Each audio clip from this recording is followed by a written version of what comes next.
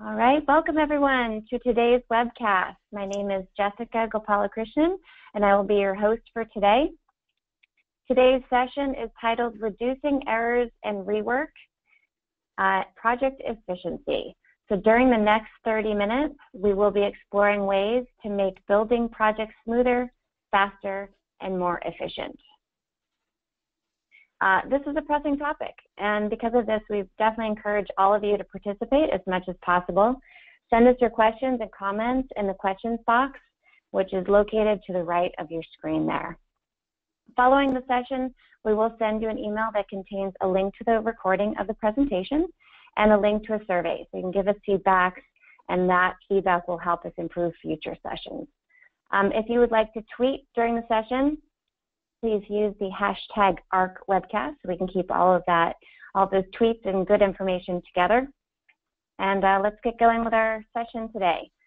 So our speakers today are Dan Gowan and David Godfrey. Dan has 28 plus years experience in broad spectrum construction, spanning commercial, industrial, and residential projects. So for the past 7 years, he's been immersed in construction technology, from deploying iPads to setting up technology and job site trailers to laser scanning, BIM coordination, and software implementation. Welcome, Dan. Thanks. We also have David Godfrey.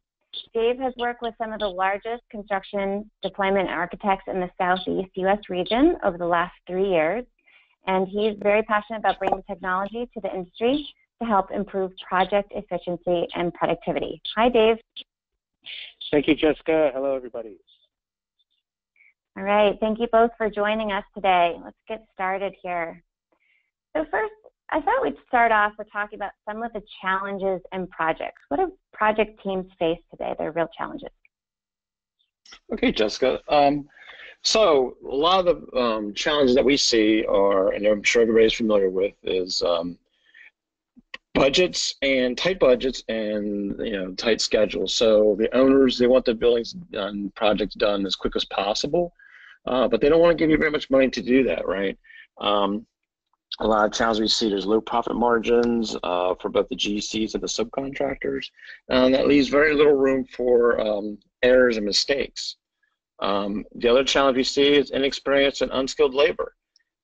The workforce out there is not like it was when I started 28 years ago, for sure, where it seems like a lot of people back then took a little bit more pride in their work, had a little bit more knowledge of the types of work they were doing. And that gives a big challenge where the GCs have to do a lot more babysitting, a lot more watching the projects, being out in the field a lot more than in the past when I first got into the industry. Dave, what areas are your clients seeing and experiencing with the most? I'd say, of course, a lot of the clients that I work with, they're seeing lack of skill when it comes to the trades, but more particularly, I'd say that on the tech side, I work with a lot of different GCs that they want to adopt technologies that some of their competitors might be adopting, but finding people on staff who are really adopting of those technologies, people who want to carry an iPad around and use those to do punch lists, is pretty scarce. I mean, they might have signed an intern or one of the younger guys on tech, but then also more as of late, I've seen a lot of companies struggle with finding people to help them on BIM when it comes to finding people who are well-versed or able to handle coordination, modeling, and all that. So a lot of the clients that I'm working with are looking to more outsource that kind of work. So definitely on the BIM side, I'm seeing a lot more struggles with some of the GCs in terms of inexperience. Okay. One of the things also that I saw a lot was labor shortages. So I know we struggled when I was in the GC world with subcontractors, just finding a subcontractor to do some of the simple work. And the subcontractors struggled with finding people for their own. But the GCs also struggled finding people that are qualified. One of the big things I think contribute to this is vocational schools and the high school level kind of disappeared. I know at least in my area in the East Coast, the big push to go to college and have a career in that kind of industries where the trades aren't really looked upon as they used to be. So that provides a big shortage and again, the struggle for the GCs to be able to get the work done on that time matter. And then a complication of the project designs themselves, right? The types of materials that are used nowadays. Now, again, in my area, a lot of blast-proof type window assemblies and curtain wall assemblies, and the types of architectural designs that are currently now. BIM and 3D modeling allow us to create a lot more things that come to mind. Well, we still got to build those things. So next slide. Fantastic. Okay. I've lost my mouse.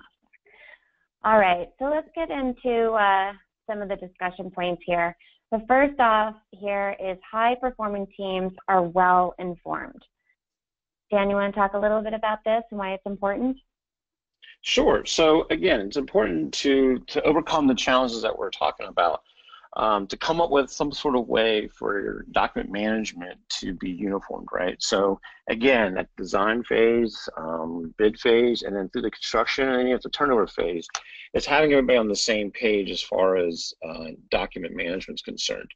One of the challenges if you have different types of systems is being able to pull and keep updated sets of drawings and things like that. So being able to early on establish the type of system you are going to have to manage all your documents and make sure everybody's on board with that. Again, your GCs, your owners, subcontractors, having everybody buy into the type of system you're using. What are some of the owners saying to you, Dave? From a lot of my owners and development clients, I'd say some of their biggest struggles is definitely having it seamless, where the GC has their current set or their drawings in one platform. They struggle with having to keep up with their own drawings, the architects.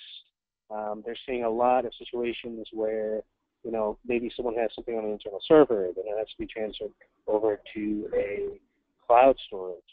So there's a huge disconnect between a lot of my clients and some of the GCs they're working with.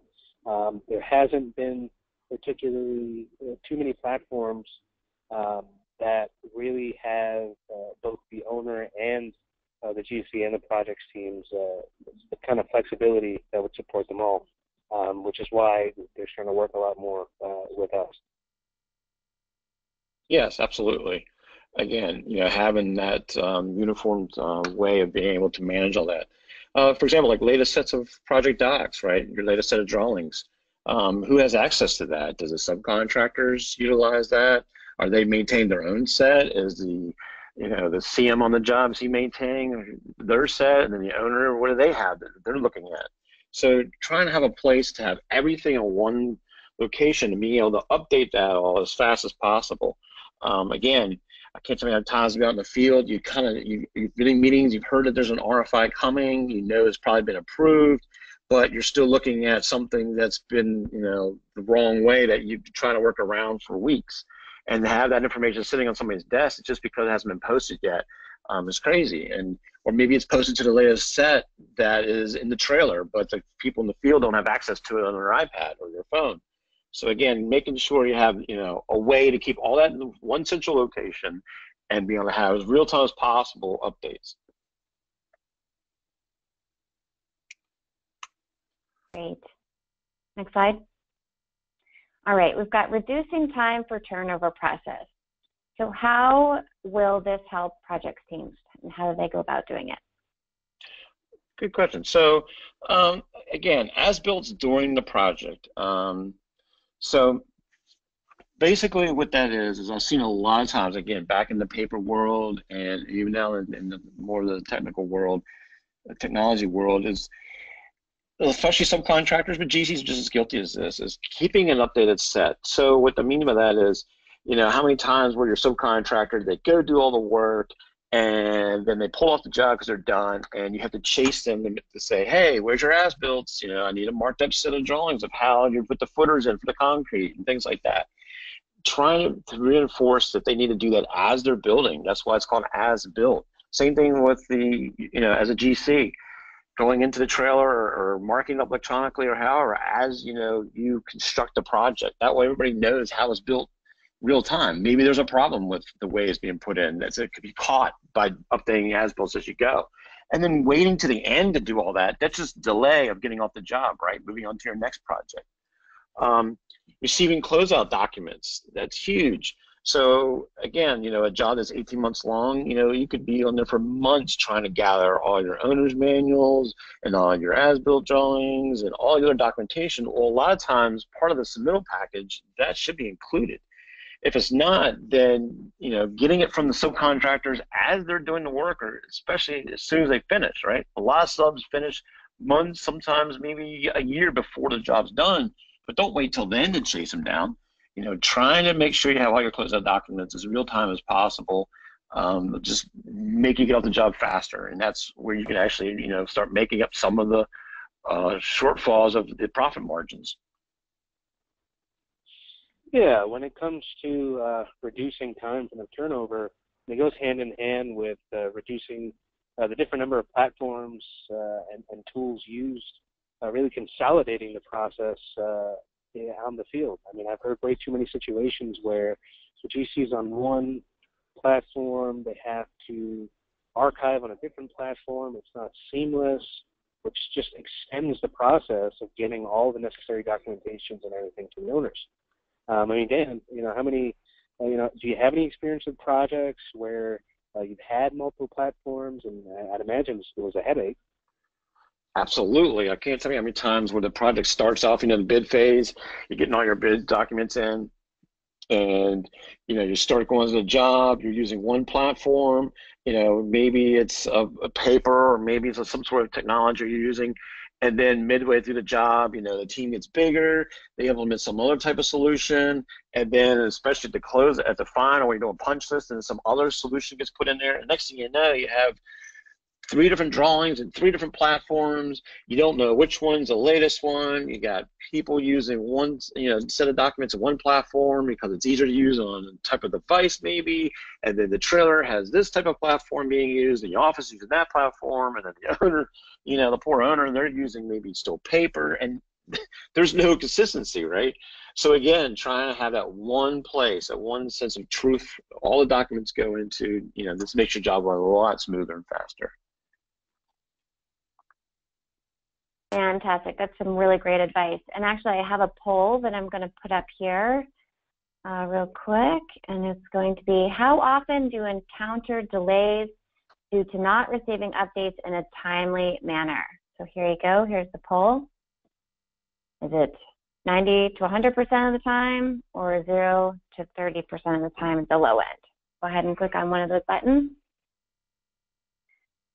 Looks like most people are clicking the 50 to 70% of the time. 80, almost 90% people are right in that middle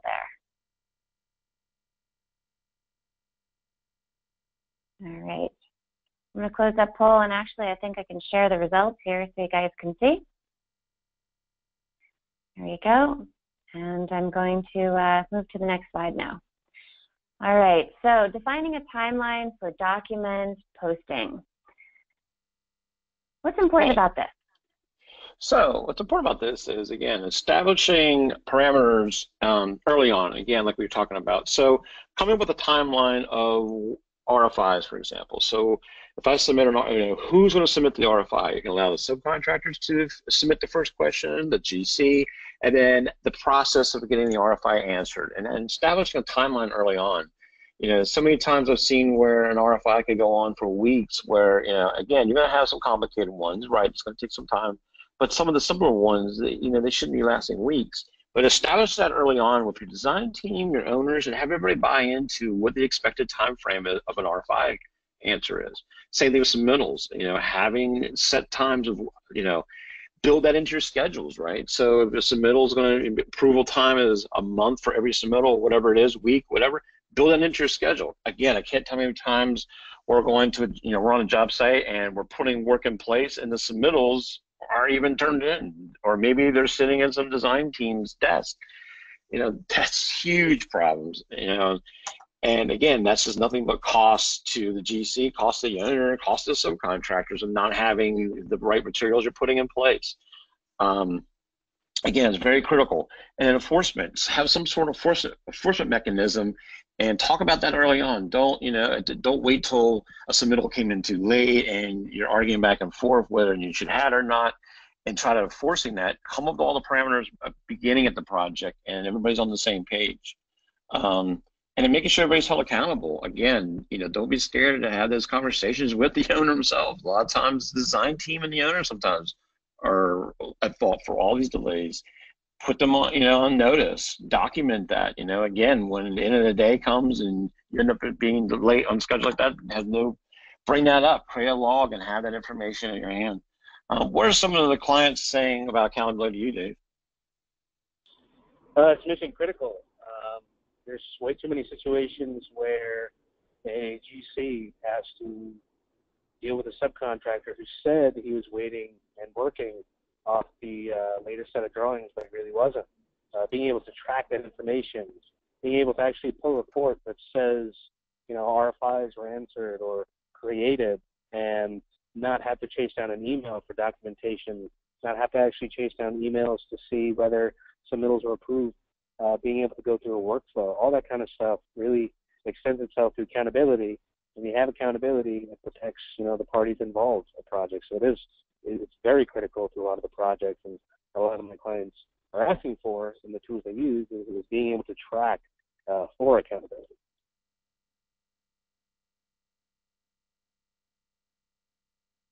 All right, fantastic. Next slide. Scalability of solutions per project size. So why is this important to project teams? Yeah, so when it comes to a solution that a company is going to implement, they're looking, and a lot of my clients are looking for a solution that doesn't just fit a project that might have a huge budget. It might be something also that has a tight budget.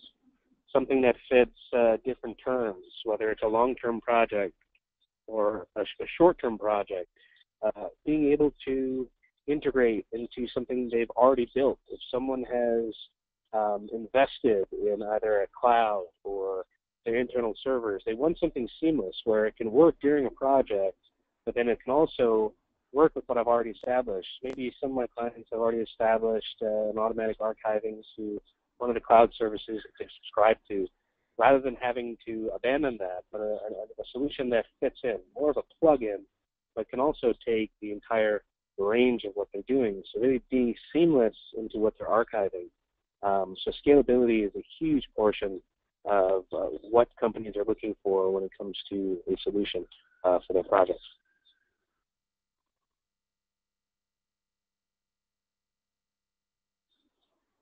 Great, thank you. Would you like me to go to the next slide? Yes. All right, so the next one we have here is defining team roles and processes. Okay, so again, designating a project team member early on, or members of your team. So again, at the early stages when you're deciding what kind of system you're going to use and the processes, is designating members within the project of the roles. So again, I don't know, who's going to be in charge of posting the RFI? Who's going to be in charge of creating your as-built set? Who's going to be chasing the subcontractors for all their closeout procedures? And then establishing that with the subcontractor. Who on the subcontractor's team is going to be accountable and the go-to person for the closeout information or for the submittals? Who on the design team is going to be responsible for managing the RFIs? Is there like a central person? Is it going to be you got to have those go-to people and for the accountability part, and just to get the job done faster. And also incorporate a service. That's something that definitely we can help you on, is having a service that help manage and maintain your documents. And then having, again, like we talked about before, having a designated process for your submittals and RFIs. What are your clients asking for in this as well, Dave? Yeah, I mean, I would say from a couple of years back, when we first started on some of our platforms, companies were asking for workflows. A workflow where if someone originates a submittal item, that it can go on to different approvals. So actually just released submittals workflow, and really tailored to having an actual workflow, not just I send a submittal item, I get it back, I send it on to the next person, but actually have it go through a process, go through specific different companies and specific approvals, and then everyone getting a notification once that submittal item's over, which extends itself to the accountability side, is what a lot of our clients were asking for. Okay. And then another way would be tracking of subcontractor activity during a project. So, having a solution that can do it, maybe a daily activity report of access, right? How many people on the job that day access the current set of drawings? If you go with that report and say, you know what, Mr. Drywall guy, you haven't looked at the current set of drawings in over a week, that might be a problem. See who's accessing the submittals. I mean, how many times you do all the work of submitting the submittals and getting it out there, but nobody ever opens it up and makes sure that it's being followed. I mean, I used to see that all the time. And then photo management, that's a huge one. Everybody has a smartphone on the job site now. Everybody has a tablet that takes photos, and everybody's taking photos, from your owners to everybody, right? Subcontractors. But what are they doing with them? Are they just sitting on somebody's phone? Are they sitting on somebody's computer? There's some system somewhere that only certain people have access to. Have a place to have full access of all those photos, and have a way to link those to a drawing, link them to areas, have them searchable. It's huge. How many times you've taken pictures 18 months later, somebody asks you, hey, was a rebar put into that CMU wall? Well, I thought I took a picture, but you just can't find it, right? So now you're paying for scanning to be done just to verify, that there's rebar in that wall. Things like that. Just having a way to manage your pictures in an easy-to-use way. What do you see as far as that's concerned, Dave? I agree. I mean, when it comes to daily photos, being able to organize everything, have a custom folder structure, not just have photos on one device that are only synced to that device, but have everything continuous. I mean, it's not like everyone always brings their tablet to a job site. You might have situations where you might only have your phone, but still have the kind of capability that I might have on my tablet, where I can take a progress photo, or I can attach a photo to maybe a punch list item and not have to go to that specific punch list item to find that photo, that maybe that photo is automatically placed somewhere, or we actually have a way to automate all photos placed into a gallery. All that metadata searchable, which really benefits, because rather than having to search through folders and having to find a photo, I mean, you can't find and search photos unless metadata is attached to it. So that's one of the big pieces of photo management, and it is critical to every job. Yep. Next slide, Jessica. This one is becoming more and more critical. It's about being cloud-based and mobile. Absolutely. So again, everybody on the job site, for the most part, has a mobile device, right? A lot of them are personal devices. There's different, Android, iOS. Having access to some sort of platform that can support all those types of devices is huge. It's really important.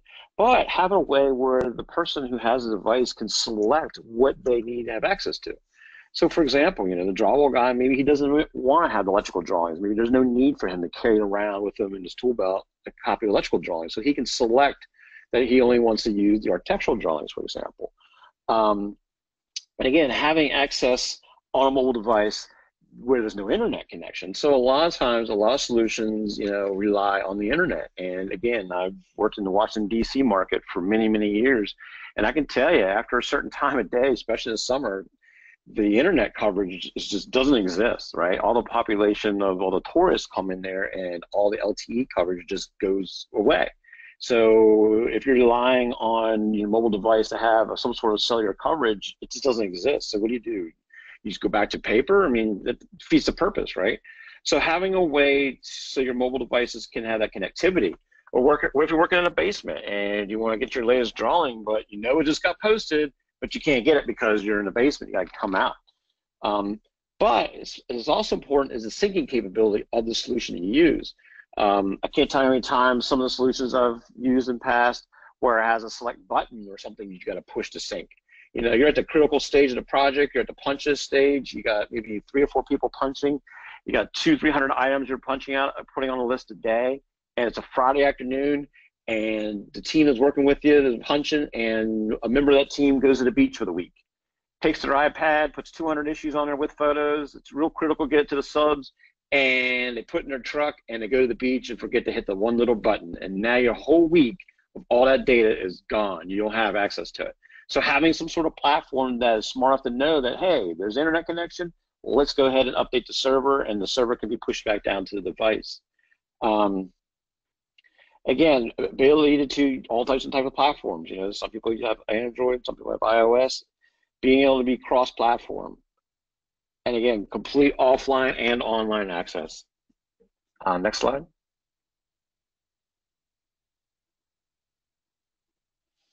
Training and implementation. So the type of system that you decide to use, one of the most critical thing I would say is the ease of use, the training of it. You can spend lots of money on some sort of system that promises to do everything in the world, but if it's too complicated to use, it just will not be used. I mean, that's as simple as it is, especially in the construction industry. You know, again, like we've been saying, you know, it's hard enough to build a building and get it done on time and on budget, and then have to mess around with some complicated software you don't know what to do and don't know what to push, and it takes too long to actually update the drawing set, things like that. But also have a way the solution that you choose is having the backing, having somebody that can come out and teach the team members of how to use it. But not just the GCs. Again, we're saying that you should have everybody on board, the owners, the architects, subcontractors, and each one of those entities has different needs within the system and different expertise levels when it comes to just IT in general. So maybe a subcontractor's never even used a computer, and this is his first job on the, out there using the technology. So that kind of training is be catered to that type of person. Where maybe the design team are very familiar with computers, use systems like the system that you chose to use. So this needs a little bit of training. So having a company that could, cater to that type of training also, but also be able to come on, do it online or do it in real time in person. But I guess what I'll leave you at is think about this. If a system that you do choose costs, I don't know, $1,000, $1,200 for 1 day of training on site, maybe that system's too complicated to use. If it costs $1,200 for somebody to come out there for 8 hours and train 20 to 30 people, I would argue that system is very complicated and doesn't need to be utilized. Again, you're already struggling in all the things we've talked about, and you don't want to be bogged down in some complicated type of system. Next slide. All right. So using technology in the business development process. This is an interesting one. Yeah, so of course you have the aspect of using technology when you're building a project to help and to improve the product as a whole. I think some firms, and really when we start talking to them about ways to win projects using technology, really sticks. And when I say that, I'm talking about when you're in the interview process. Let's say you have a dashboard, using a dashboard as a project, as a landing page for a project for the turnover phase, like you see on the slide there, instead of hard sets or a CD. And of course, it's dependent on the project if it's required hard sets or not.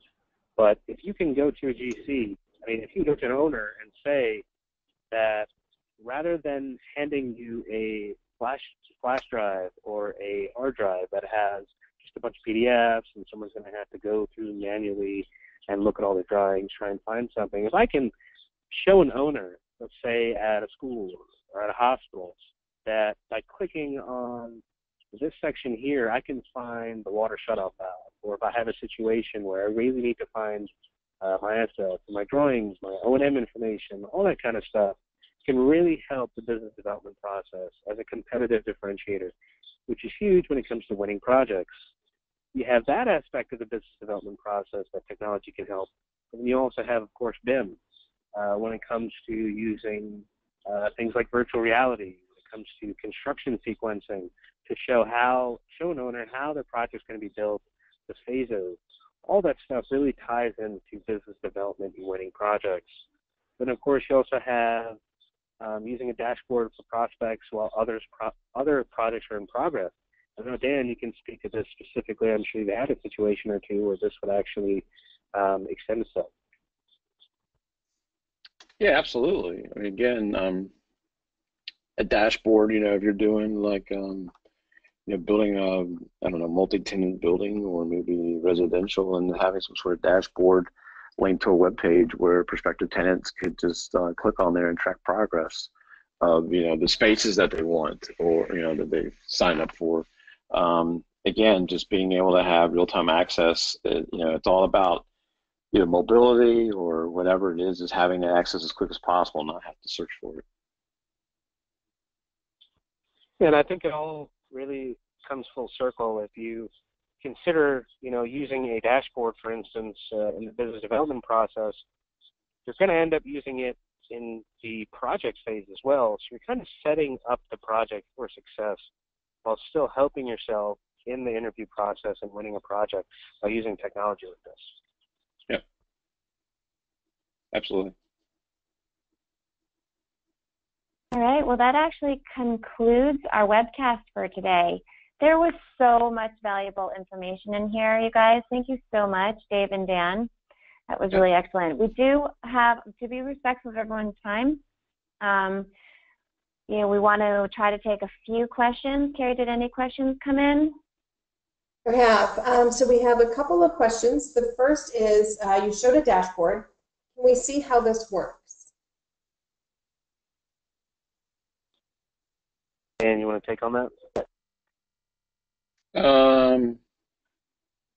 Sure. I don't have access to the actual dashboard itself. Yeah, I would say if you want to email us at this email address right there, solutions@earc.com, and we'll be happy to set up a call for you, a meeting, discuss your needs, and then set up a demo for you. Does that sound good? Any other questions, Carrie? The next question is, for those dashboards, can they be customized? Yes, absolutely. Again, the background, as you see right there, we can change the background to whatever project, the building, the rendering of the building was finished, or maybe different stages of the building is fine.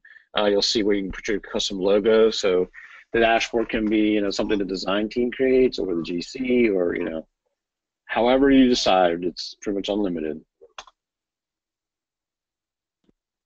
Great, and that's it for what I have questions that have been typed in. All right, great.